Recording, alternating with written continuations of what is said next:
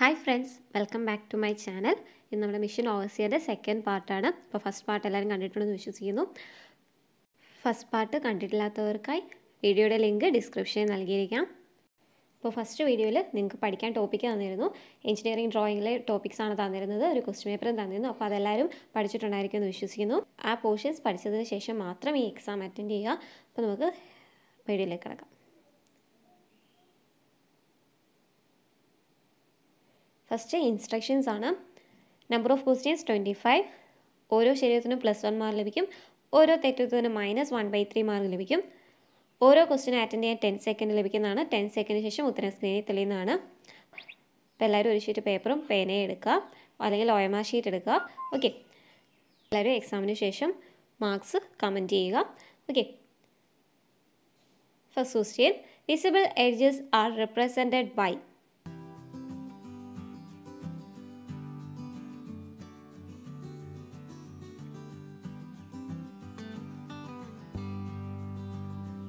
Answer option D, continuous thick lines.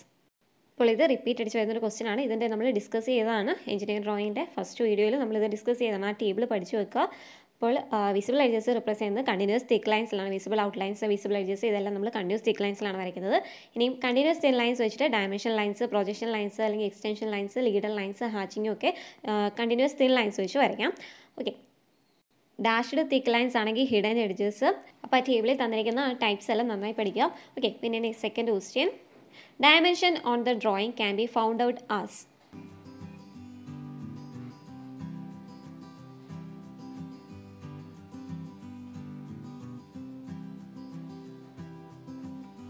Answer option A, RF into actual dimension. RF എന്ന് പറഞ്ഞാൽ representative fraction ആണ്. അതിനെന്തില്ല, units ഇല്ല. അതിൻ്റെ equation എന്താണ്? അപ്പോൾ RFൻ്റെ ഇക്വേഷൻ എന്താണ്?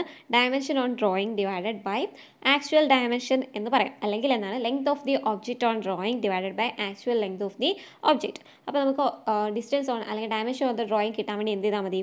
ഈ RFും ആക്ച്വൽ ഡയമെൻഷൻ കൂടി മൾട്ടിപ്ലൈ ചെയ്താൽ മതി. Okay, next question, the ratio of the length of the object in the drawing to the actual length of the object is called.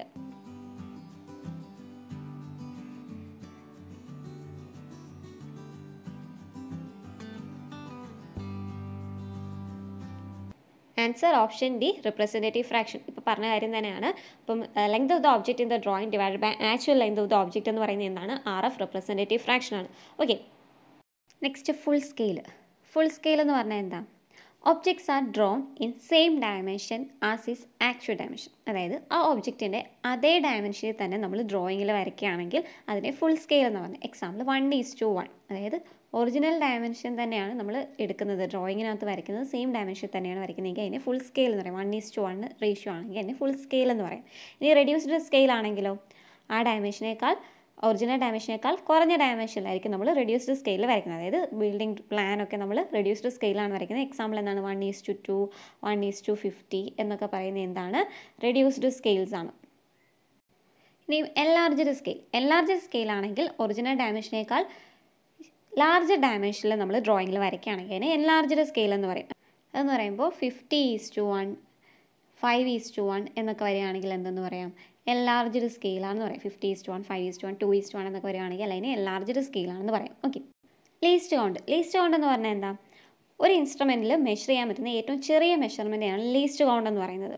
ഇപ്പോൾ എക്സാമ്പിൾ തിയോഡലൈറ്റിൻ്റെ ലീസ്റ്റ് കൗണ്ട് എത്രയാണ്? 20 second ആണ്. ഇനി levelling സ്റ്റാഫിൻ്റെ ആണെങ്കിലോ 5 mm ആണ് അതിൻ്റെ ലീസ്റ്റ് കൗണ്ട്. അങ്ങനെ അതിനെയാണ് ഒരു ഇൻസ്ട്രുമെൻറ്റിൽ മെഷർ ചെയ്യാൻ പറ്റുന്ന ഏറ്റവും ചെറിയ മെഷർമെൻറ്റിനെയാണ് എന്തെന്ന് പറയുന്നത്? ലീസ്റ്റ് കൗണ്ട് എന്ന് പറയുന്നത്. ഓക്കെ, ഡയഗണൽ സ്കെയിൽ റിപ്പീറ്റ് അടിച്ച് വരുന്നൊരു ക്വസ്റ്റ്യൻ ആണ്. എന്താണ്? നമുക്ക് 3 യൂണിറ്റ്സ് മെഷർ ചെയ്യാൻ പറ്റുന്ന സ്കെയിലാണ് എന്ന് പറയുന്നത് diagonal scale. Okay, next question, A 500 square meter area is represented by 500 square mm in a drawing. The scale of the drawing is.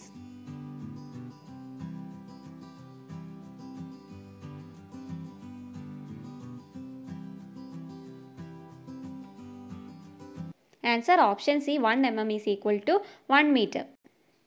500 square metre square ഉള്ള ഏരിയ ഉള്ള ഒരു ലൈൻ അല്ലെ. ഇപ്പോൾ ക്വസ്റ്റ്യൻ തന്നെയെന്ന് പറഞ്ഞാൽ ഒരു 500 സ്ക്വയർ മീറ്റർ ഏരിയ എന്ന് പറയുന്നത് ഒരു 500 സ്ക്വയർ mm ആയിട്ടാണ് ഡ്രോയിങ്ങിൽ റെപ്രസെൻറ്റ് ചെയ്യുന്നത്. എന്നാൽ അതിൻ്റെ സ്കെയിൽ എന്താണെന്നാണ് ചോദ്യം. അപ്പോൾ എങ്ങനെ എഴുതാം? ഇപ്പോൾ 500 mm² എന്ത് തന്നിരിക്കുന്നത്, നമ്മുടെ ഡ്രോയിങ്ങിൽ നമ്മൾ വരച്ചിരുന്നത്. അപ്പോൾ 500 mm² ഈക്വൽ ടു എത്രയാണ് ഒറിജിനൽ ഏരിയ? 500 മീറ്റർ സ്ക്വയർ ആണ്. 500 മീറ്റർ സ്ക്വയർ ഏരിയ ആണ്. നമ്മൾ പറഞ്ഞായിരുന്നു എന്താണ് റെപ്രസെൻറ്റേറ്റീവ് ഫ്രാക്ഷൻ എന്ന് പറഞ്ഞാൽ length of the object on the drawing divided by actual length of the object ആണെന്ന് പറയുന്നത്. നമുക്ക് ഇതിനെ സ്കെയിൽ ആകുമ്പോൾ ഇങ്ങനെ റെപ്രസെൻറ്റ് ചെയ്യാം. ഓക്കെ, ഇങ്ങനെ റെപ്രസെൻറ്റ് ചെയ്യാം എന്ന് പറഞ്ഞാൽ നമ്മുടെ ഡ്രോയിങ്ങിലെ 500 mm² എന്ന് പറഞ്ഞാൽ എന്തിന് ഈക്വലാണ്? ഒറിജിനൽ ഡയമെൻഷൻ്റെ ഒരു 500 മീറ്റർ സ്ക്വയറിന് ഈക്വലാണ്. അപ്പോൾ ഇതിനെ രണ്ടിനെ നമുക്ക് ഒരു യൂണിറ്റിലാക്കാം. അപ്പോൾ നമുക്ക് 500 മീറ്റർ സ്ക്വയർ എന്നുള്ളതിനെ mm² എഴുതാം. അപ്പോൾ 500 mm² ഈക്വൽ ടു 500 മീറ്റർ സ്ക്വയറിനെ mmലാക്കുമ്പോൾ എന്ത് വരും? മീറ്ററിനെ mmലാക്കാൻ 1 മീറ്റർ എന്ന് പറഞ്ഞാൽ 1000 mm ആണ്. അപ്പം എന്താണ് 10⁶ വരും സ്ക്വയർ ചെയ്യുമ്പോൾ. ഓക്കെ, അപ്പോൾ 500 × 10⁶ എന്ന് വരും. 10⁶ മില്ലിമീറ്റർ സ്ക്വയർ എന്ന് വരും.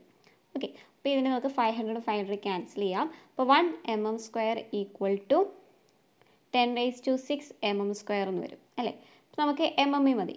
അപ്പോൾ ഇതിന് എന്ത് ചെയ്താൽ മതി? ഇതിൻ്റെ റൂട്ട് എടുക്കാം. അപ്പോൾ 1 mm² എന്ന് പറഞ്ഞാൽ എന്താണ്? 1 mm തന്നെയാണ്. അതിൻ്റെ റൂട്ട് എന്ന് പറഞ്ഞാൽ 1 mm ആണ്. ഈക്വൽ ടു 10⁶ റൂട്ട് എന്ന് പറയുമ്പോൾ എന്ത് വരും? 10�3. 10�3 ഇത് ഹോൾ സ്ക്വയർ ആണ്. 10�6. അപ്പോൾ 10�3 മില്ലിമീറ്ററിൻ്റെ സ്ക്വയർ എന്ന് പറഞ്ഞാൽ മില്ലിമീറ്റർ. അപ്പോൾ 10�3 mm, അതായത് 1000 mm ആണ്. 1 mm ഈക്വൽ ടു 1000 mm എന്ന് കിട്ടി. അതായത് നമ്മുടെ ഡ്രോയിങ്ങിലെ 1 mm എന്ന് പറയുന്നത് ഒറിജിനൽ ഡയമെൻഷൻ്റെ 1000 mm ആയിട്ടാണ് റെപ്രസെൻറ്റ് ചെയ്തിരിക്കുന്നത്. പിന്നെ നമ്മുടെ ഓപ്ഷനിൽ നോക്കുമ്പോൾ നമുക്ക് കാണാവുന്ന എന്താണ്? എല്ലാം മീറ്ററിലാണ് തന്നിരിക്കുന്നത്. അപ്പോൾ 1 mm എന്ന് പറയുന്നത് 10�3 mm എന്നുള്ളതിനെ നമുക്ക് എങ്ങനെ എഴുതാം? 1000 mm എന്ന് പറയുന്നത് എത്രയാണ്? 1 മീറ്റർ ആണ്. അപ്പോൾ 1 mm is equal to 1 metre എന്ന് കിട്ടും. ഇതാണ് നമ്മുടെ സ്കെയിൽ എന്ന്, ഡ്രോയിങ്ങിൻ്റെ സ്കെയിൽ എന്ന് പറയുന്നത്. ഓക്കെ, അപ്പോൾ next question. In engineering drawing, chain lines are used for.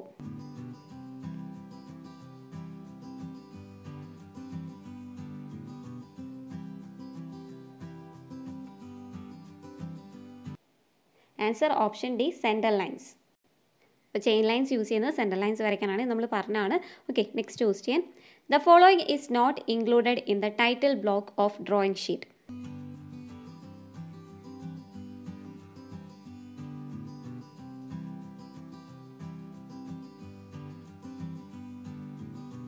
Answer option D, size of sheet. അപ്പോൾ ഈ ടൈറ്റിൽ ബ്ലോക്ക് എന്ന് പറഞ്ഞാൽ എന്താണ്? ഇൻഡെക്സ് ഓഫ് എ ഡ്രോയിങ് എന്ന് പറയാം.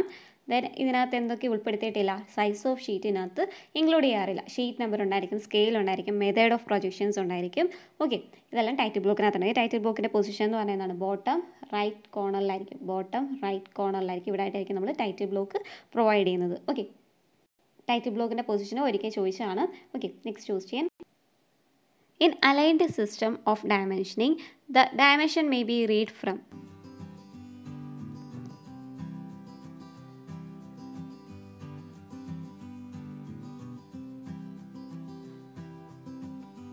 Answer option A, bottom or right hand edges.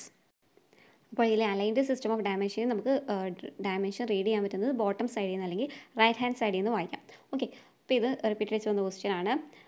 ഇനി 2 systems of dimensions ഉണ്ട്. Aligned system, യൂണി directional system. ഇതെല്ലാം നമ്മൾ ഡീറ്റെയിൽ ആയിട്ട് ഡിസ്കസ് ചെയ്തതാണ്. അപ്പം എഞ്ചിനീയറിംഗ് ഡ്രോയിങ് ആ പ്ലേലിസ്റ്റ് പോയി നോക്കിയാൽ മതി. അപ്പോൾ ആ വീഡിയോസ് കാണുക. Next question. Comparative scale is A pair of scale having A common.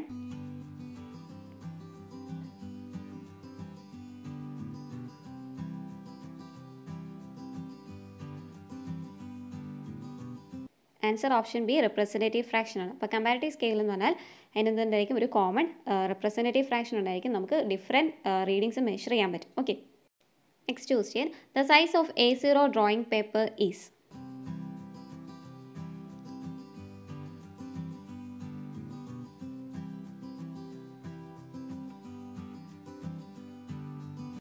Answer option B, 841/1189 mm. ഒന്നിൽ A0 പഠിക്കുക, അല്ലെങ്കിൽ A4ൻ്റെ വാല്യൂ പഠിക്കുക. ഇങ്ങനെ വല്ലതും പഠിക്കാം. അത് നമ്മൾ ട്രിക്കെല്ലാം പറഞ്ഞതാണ്. Okay, next question.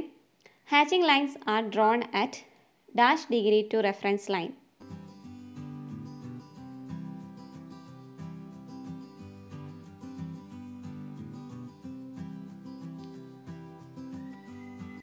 Answer option B, 45. നമ്മൾ ഹാച്ചിങ് ലൈൻസ് എപ്പോഴും 45 ഡിഗ്രി ഇംഗ്ലീഷിലാണ് വരയ്ക്കുന്നത്. Okay, next question. An angle can be set of and measured with the help of.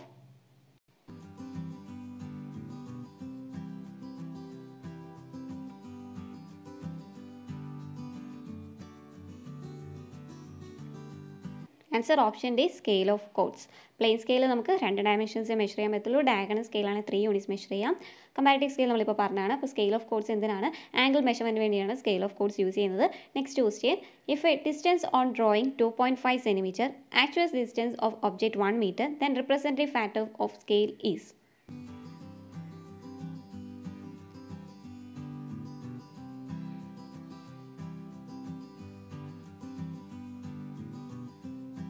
Answer option C 1/40. അപ്പോൾ നമ്മൾ റെപ്രസെൻറ്റേറ്റീവ് ഫ്രാക്ഷൻ്റെ ഇക്വേഷൻ പറഞ്ഞിരുന്നു. RF എന്ന് പറഞ്ഞാൽ എന്താണ്? Length of the object on the drawing divide by actual length of the object എന്ന് പറഞ്ഞിരുന്നു അല്ലേ. അപ്പോൾ ഇവിടെ ഡ്രോയിങ്ങിലെ ഡയമെൻഷൻ എത്രയാണ് തരുന്നത്? 2.5 cm എന്നാണ് തന്നിരിക്കുന്നത്. 2.5 cm എന്ന് തന്നിട്ടുണ്ട്. Divided by actual dimension of the object എന്ന് പറഞ്ഞാൽ 1 meter ആണ് തന്നത്. 1 meter എന്ന് പറഞ്ഞാൽ എത്ര സെൻറ്റിമീറ്റർ ആണ്? 100 cm ആണ് അല്ലേ. 100 cm ആണ്. ഓക്കെ, ഇനി നമുക്ക് എന്ത് ചെയ്താൽ മതി? ഈ പോയിന്റ് കളയാൻ വേണ്ടിയിട്ട് ഒരു 10 കൊണ്ട് മൾട്ടിപ്ലൈ ചെയ്യുക. അപ്പോൾ ആ 10 കൊണ്ട് താഴെ മൾട്ടിപ്ലൈ ചെയ്യുക. അപ്പോൾ 25 ഡിവൈഡഡ് ബൈ 1000 എന്ന് വരും. 25 ഡിവൈഡഡ് ബൈ 1000 എന്ന് വരും. 25 ഡിവൈഡ് ബൈ 4 എന്ന് പറയുന്നത് എന്താണ്? 25 ഇൻറ്റു 4 എന്ന് പറയുന്നത് 100 ആണ്. അപ്പോൾ 40 എന്ന് വരും. അപ്പോൾ 1/40 എന്ന് നമുക്ക് ആൻസർ കിട്ടും. 1/40 എന്ന്. ഓക്കെ, അപ്പോൾ റെപ്രസെൻറ്റേറ്റീവ് ഫ്രാക്ഷൻ എന്ന് പറയുന്നത് length of the object on the drawing divide by actual length of the object. ഇവിടെ തന്നിരിക്കുന്നത് ഡിസ്റ്റൻസ് ഓൺ ഡ്രോയിങ് 22.5 cm ആണ് തന്നിട്ടുണ്ട്. ആക്ച്വൽ ഡിസ്റ്റൻസ് ഓഫ് ഒബ്ജക്റ്റ് എന്ന് പറഞ്ഞാൽ 1 meter തന്നിട്ടുണ്ട്. 1 meter എന്ന് പറഞ്ഞാൽ 100 cm ആണ്. അപ്പോൾ 2.5 ഡിവൈഡഡ് ബൈ 100 എന്ന് വരും. അതിന് നമുക്ക് 2.5നെ ആ ഡെസിമൽ കളയാൻ വേണ്ടിയിട്ട് ഇൻറ്റു 10 കൊണ്ട് മൾട്ടിപ്ലൈ ചെയ്യുക. അപ്പോൾ 25/1000 വരെ അത് ക്യാൻസൽ ചെയ്യുമ്പോൾ 1/40 എന്ന് വരും. അതാണ് റെപ്രസെൻറ്റേറ്റീവ് ഫാക്ടർ എന്ന് പറയുന്നത്. Okay, next question, the preferable slope of A drawing board support is.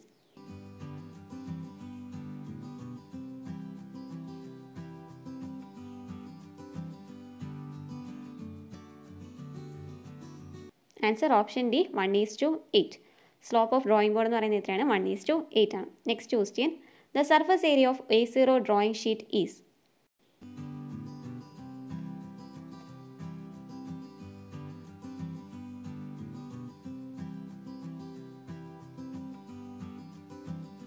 Answer option B 1 meter square. 1 square meter ആണ്. Surface area of A0 drawing sheet എന്ന് പറഞ്ഞാൽ എത്രയാണ്? 1 square meter ആണ്. ഇനി A1 ആണെങ്കിൽ എന്തായിരിക്കും? ഇതിൻ്റെ ഹാഫ് ആയിരിക്കും 0.5 meter square. അപ്പോൾ അങ്ങനെ പോകും. അപ്പോൾ ഹാഫ് എടുത്ത് പോയാൽ മതി. ഇപ്പോൾ A0 ആണെങ്കിൽ A0 ആണ് 1 meter square. അപ്പോൾ A1 ആണെങ്കിൽ A0ൻ്റെ ഹാഫ് ആണ് 0.5. ഇനി A2 ആണെങ്കിൽ 0.5ൻ്റെ ഹാഫ് 0.25 വരും. അങ്ങനെയാണ് പോകുന്നത്. പറഞ്ഞു തന്നാണ്. Okay, next question, the T² is used for drawing.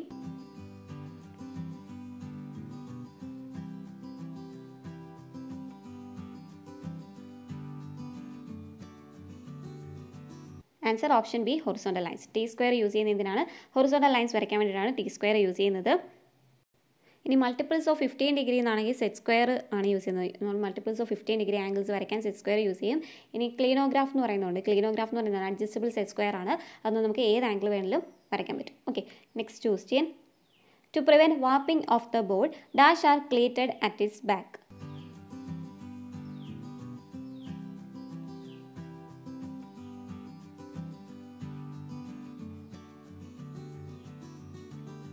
Answer option C battens.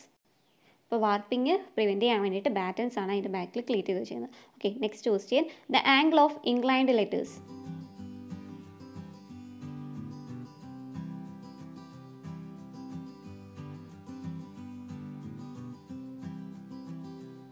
Answer option D 75 degree.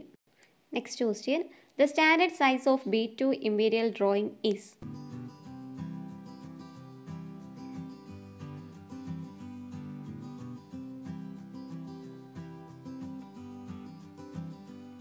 Answer option D 700/500.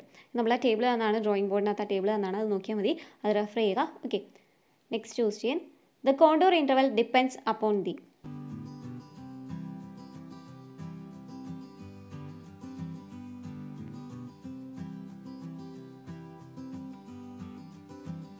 Answer option D all of the above. ഇപ്പോൾ കോണ്ടൂർ ഇൻ്റർവൽ ഡിപ്പെൻഡ് ചെയ്യുന്ന factors എന്ന് പറഞ്ഞാൽ nature of the ground, scale of map, purpose and extent of survey, then accuracy depend ചെയ്യും, time of കോസ്റ്റിനെ depend ചെയ്യും. ഇത്രയും കാര്യങ്ങളൊക്കെ depend ചെയ്യാറുണ്ട് contour interval എന്ന് പറയുന്നത്. ഇപ്പോൾ നേച്ചർ ഓഫ് ദി ഗ്രൗണ്ട് ആണെങ്കിൽ, ഇപ്പോൾ ഫ്ലാറ്റ് ഗ്രൗണ്ട് ആണെങ്കിൽ കോണ്ടൂർ ഇൻ്റർവൽ ചൂസ് ചെയ്യുന്നതെന്ന് പറഞ്ഞാൽ, കോണ്ടൂർ ഇൻ്റർവൽ ചൂസ് ചെയ്യുന്നതെന്ന് പറഞ്ഞാൽ ഒരു സ്മോൾ കോണ്ടൂർ ഇൻ്റർവൽ ആയിരിക്കും നമ്മൾ ചൂസ് ചെയ്യുന്നത്. Four flat ground small contour interval is choose. ഇനി അൺഡുലേറ്റിംഗ് അല്ലെങ്കിൽ ബ്രോക്കൺ ഗ്രൗണ്ട് ആണെങ്കിൽ ഒരു ഗ്രേറ്റർ കോണ്ടൂർ ഇൻ്റർവൽ ആയിരിക്കും നമ്മൾ അഡോപ്റ്റ് ചെയ്യുന്നത്. ഇപ്പോൾ ബിൽഡിംഗ് സൈറ്റ് ആണെങ്കിൽ 0.2 to 0.5 മീറ്റർ ആണ്. ബിൽഡിംഗ് സൈറ്റിന് 0.2 to 0.5 മീറ്ററാണ് നമ്മൾ യൂസ് ചെയ്യുന്നത്. 0.2 to 0.5 മീറ്ററാണ്. ഇനി ടൗൺ പ്ലാനിങ് റിസർവറിനൊക്കെ ആണെങ്കിൽ 0.5 to 2 ആണ്. ടൗൺ പ്ലാനിങ്ങിൻ്റെ ചോദിച്ചാണ് 0.5 to 0.2 ആണ് നമ്മൾ യൂസ് ചെയ്യുന്ന കോണ്ടൂർ ഇൻ്റർവൽ എന്ന് പറയുന്നത്. 0.5 to 2. ഇനി ലൊക്കേഷൻ സർവേക്കൊക്കെ ആണെങ്കിൽ 2 to 3 ഒക്കെ യൂസ് ചെയ്യാറുണ്ട്. Okay, building സൈറ്റിന് 0.2 to 0.5 metre. ഇനി ടൗൺ പ്ലാനിങ് ആണ് 0.5 to 2 മീറ്റർ ആണ്. ലൊക്കേഷൻ സർവേക്കാണെങ്കിൽ ഒരു 2 to 3 ഒക്കെ യൂസ് ചെയ്യാറുണ്ട്. Okay,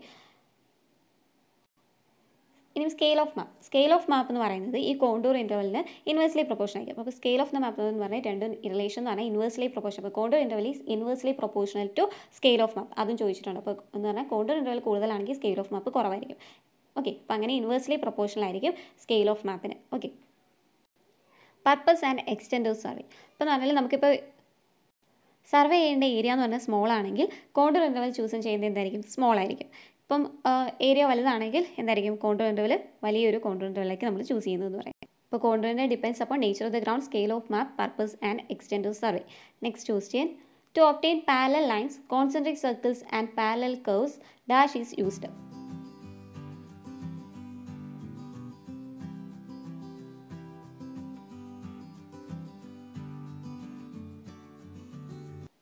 answer option C, offset. ഇപ്പോൾ ഓഫ്സെറ്റ് എന്തിനാണ്? നമുക്ക് രണ്ട് പാരലൽ ലൈൻസോ അല്ലെങ്കിൽ കോൺസെൻട്രിക് സർക്കിൾസോ ഒക്കെ വരയ്ക്കാനൊക്കെ നമ്മൾ എന്ത് യൂസ് ചെയ്യുന്നത്? ഓഫ്സെറ്റ് യൂസ് ചെയ്യുന്നത്. അപ്പോൾ ഞാൻ കുറേ തവണ ഇതൊക്കെ പറഞ്ഞതാണ്, കുറേ വീഡിയോസിൽ ഇതൊക്കെ പറഞ്ഞതുകൊണ്ടാണ് ഡീറ്റെയിൽ ആയിട്ട് പറയാത്തത്. ഓക്കെ, പിന്നെ നെക്സ്റ്റ് എന്ന് പറഞ്ഞാൽ ഫില്ലറ്റ് എന്ന് പറഞ്ഞാൽ എന്താണ്? ഒരു രണ്ട് പാരലൽ ലൈൻസിനെ ജോയിൻ ചെയ്യാനൊക്കെ നമ്മൾ എന്ത് യൂസ് ചെയ്യാറുണ്ട്? ഫില്ലറ്റ്. ഇങ്ങനെ ജോയിൻ ചെയ്യാൻ വേണ്ടിയിട്ട് ഫില്ലറ്റ് യൂസ് ചെയ്യാറുണ്ട്. ഇപ്പോൾ to join to parallel lines ആണെങ്കിൽ ഫില്ലറ്റ് എന്ന് പറയാം. ഓക്കെ, ഇനി കോപ്പി ആണെങ്കിൽ നമുക്ക് കോപ്പി ചെയ്യാൻ ഒരു ഒബ്ജക്റ്റിൻ്റെ കോപ്പി എടുക്കാൻ വേണ്ടി അതൊരു സ്പെസിഫൈഡ് ഡിസ്റ്റൻസിൽ കൊണ്ട് ആ കോപ്പി ചെയ്ത് പേസ്റ്റ് ചെയ്യാൻ വേണ്ടിയിട്ടാണ് നമ്മൾ എന്ത് യൂസ് ചെയ്യുന്നത്? കോപ്പി എന്ന കമാൻഡ് യൂസ് ചെയ്യുന്നത്. കോപ്പിയുടെ ഷോർട്ട് കട്ട് കീ എന്താണ്? CO ആണ്. ഇനി ഫില്ലറ്റ് ആണെങ്കിൽ F ആണ്. ഓഫ്സെറ്റ് ആണെങ്കിൽ O ആണ് അതിൻ്റെ ഷോർട്ട് കമാൻഡ് എന്ന് പറയുന്നത്. ഓക്കെ, ഇനി പറയുന്നത് അറേ എന്ന് പറഞ്ഞാൽ എന്താണ്? അറേ ആണെങ്കിൽ മൾട്ടിപ്പിൾ കോപ്പീസ് മേക്ക് ചെയ്യാൻ വേണ്ടിയിട്ടൊക്കെയാണ് നമ്മൾ അറേ യൂസ്. അതിൻ്റെ ഷോർട്ട് കട്ട് കീ എന്ന് പറയുന്നത് AR ആണ്. ഷോർട്ട് കട്ട് കീ AR ആണ് അറേ എന്ന് പറയുന്നത്. Okay, next question, capillary-like structure within the body of a tree that run radially from core to the bark.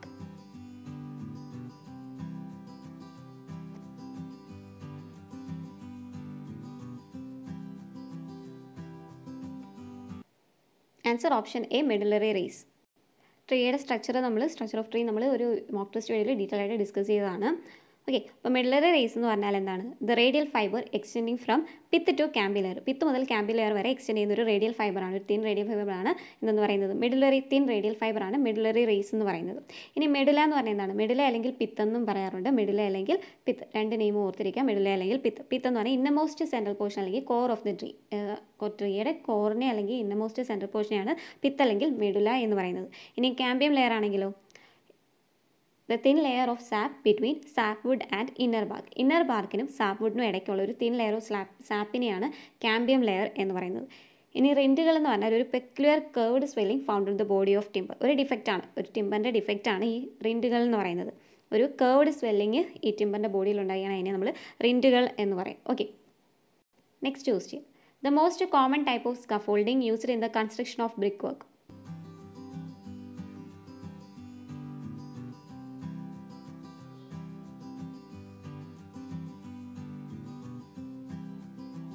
Answer option D, all of the above.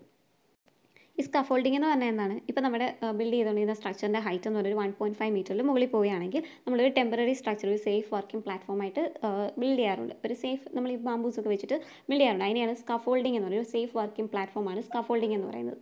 Okay, ഇപ്പോൾ different types of scaffolding ഉണ്ട്. അതിലൊന്നാണ് single scaffolding എന്ന് പറയുന്നത്. ഈ single സ്കഫോൾഡിങ്ങിൻ്റെ വേറെ പേരുകളാണ്, വേറെ names ആണെന്ന് പറയുന്നത് പുട്ട്ലോക്ക് സ്കഫോൾഡിംഗ്, ബ്രിക്ക്ലേ സ്കഫോൾഡിംഗ് എന്നൊക്കെ പറയുന്നത് ഒറ്റ ഒരെണ്ണം തന്നെയാണ്. സിംഗിൾ സ്കഫോൾഡിംഗ് അല്ലെങ്കിൽ ബ്രിക്ക്ലേ സ്കഫോൾഡിംഗ് അല്ലെങ്കിൽ പുട്ട്ലോക്ക് സ്കഫോൾഡിംഗ് എന്ന് പറയും. ഇതാണ് നമ്മൾ മോസ്റ്റ് കോമൺ ടൈപ്പ് എന്ന് പറയുന്നത്.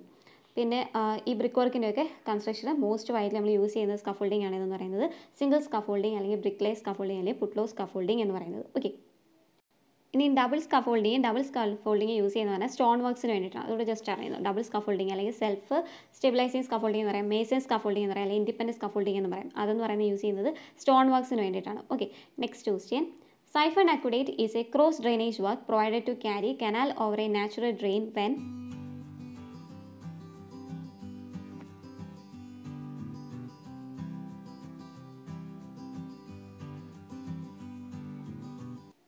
Answer option B, canal bed is below the HFL of the natural drain.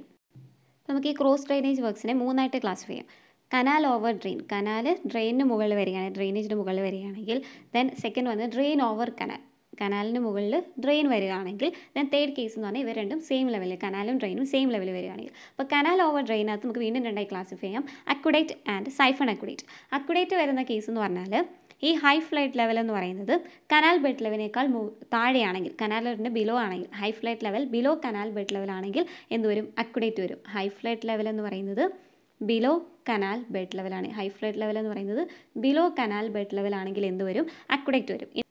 Second one എന്താണ്? Siphon aqueduct. സൈഫൺ അക്വഡേറ്റ് എന്ന് പറയുന്നത് എന്താണ്? HFL എന്ന് പറയുന്നത് എബോവ് CBL ആയിരിക്കും. HFL എന്ന് പറയുന്നത് എബോവ് കനാൽ ബെഡ് ലെവൽ ആയിരിക്കും. HFL എന്ന് പറയുന്നത് കനാൽ ബെഡ് ലെവൽ, അതായത് നമ്മുടെ ചോദ്യം എന്ന് പറയുന്നത്. അതായത് കനാൽ ബെഡ് ലെവൽ എന്ന് പറയുന്നത് എന്തിൻ്റെ താഴെയാണ്? HFLൻ്റെ താഴെയാണ്. അതായത് പറഞ്ഞത് HFL എന്ന് പറയുന്നത് കനാൽ ബെഡ് ലെവലിന് മുകളിലാണെങ്കിൽ, HFL എന്ന് ഹൈ ഫ്ലഡ് ലെവൽ എന്ന് പറയുന്നത് കനാൽ ബെഡ് ലെവലിന് മുകളിലാണെങ്കിൽ എന്ത് പറയും? സൈഫൺ അക്വഡേറ്റ് ആണെന്ന് പറയും. ഇനി നെക്സ്റ്റ് എന്ന് പറഞ്ഞാൽ ഡ്രെയിൻ ഓവർ കനാൽ. അതിനകത്ത് നമുക്ക് രണ്ടായിട്ട് ക്ലാസിഫൈ ചെയ്യാം, super passage and canal siphon. Super passage and canal siphon. അപ്പോൾ first super passage. Super passage എന്ന് പറഞ്ഞാൽ ഈ full supply level, കനാലിൻ്റെ full supply level എന്ന് പറഞ്ഞാൽ river bed ലെവലിനേക്കാൾ താഴെയായിരിക്കും. Full supply level എന്ന് പറയുന്നത് below river bed ലെവലായിരിക്കും. Below river bed ലെവലാണെങ്കിൽ super passage വരും. Full supply level എന്ന് പറയുന്നത് റിവർ ബെഡ് ലെവലിന് താഴെയാണെങ്കിൽ എന്ത് വരും? സൂപ്പർ പാസേജ് വരും. ഇനി കനാൽ സൈഫൺ ആണെങ്കിൽ ഫുൾ സപ്ലൈ ലെവൽ എന്ന് പറയുന്നത് above river bed ലെവലായിരിക്കും. Above river bed ലെവലായിരിക്കും. Okay, അപ്പോൾ കനാൽ സൈഫൺ വരുന്നത് full supply level above river bed level വരുമ്പോൾ. ഇനി കനാലും ഡ്രെയിനും സെയിം ലെവൽ വരികയാണെങ്കിൽ നമ്മളവിടെ പ്രൊവൈഡ് ചെയ്യുന്നതാണ് ലെവൽ ക്രോസിംഗ്. കനാലും ഡ്രെയിനും സെയിം ലെവൽ വരികയാണെങ്കിൽ അവിടെയാണ് ലെവൽ ക്രോസിംഗ് പ്രൊവൈഡ് ചെയ്യുന്നത്. Okay, next question. Which law States that strain is proportional to stress within elastic limit?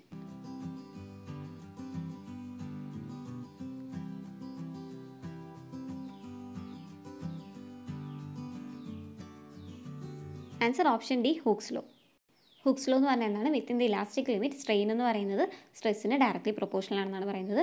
Next poisons law നമുക്ക് ഓർത്തിരിക്കേണ്ട കാര്യമില്ല. Poisonous ratio അറിഞ്ഞിരിക്കാം. അതെന്ന് പറഞ്ഞാൽ ലാറ്ററൽ സ്ട്രെയിനെ ബൈ ലോങ്റ്റ്യൂഡിനൽ സ്ട്രെയിൻ ആണ് പോയിസണസ് റേഷ്യോ എന്ന് പറയുന്നത്. പോയിസണസ് റേഷ്യോ എന്ന് പറയുന്നത് ലാറ്ററൽ സ്ട്രെയിനെ ബൈ ലോങ്റ്റ്യൂഡിനൽ സ്ട്രെയിൻ അല്ലെങ്കിൽ ലീനിയർ സ്ട്രെയിൻ എന്നൊക്കെ പറയാം പോയിസണസ് റേഷ്യോ എന്ന് പറയുന്നത്.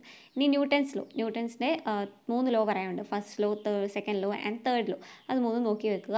Newton's loss of motions. Next question. The law states that pressure applied at any point in a liquid at rest is transmitted equally in all directions.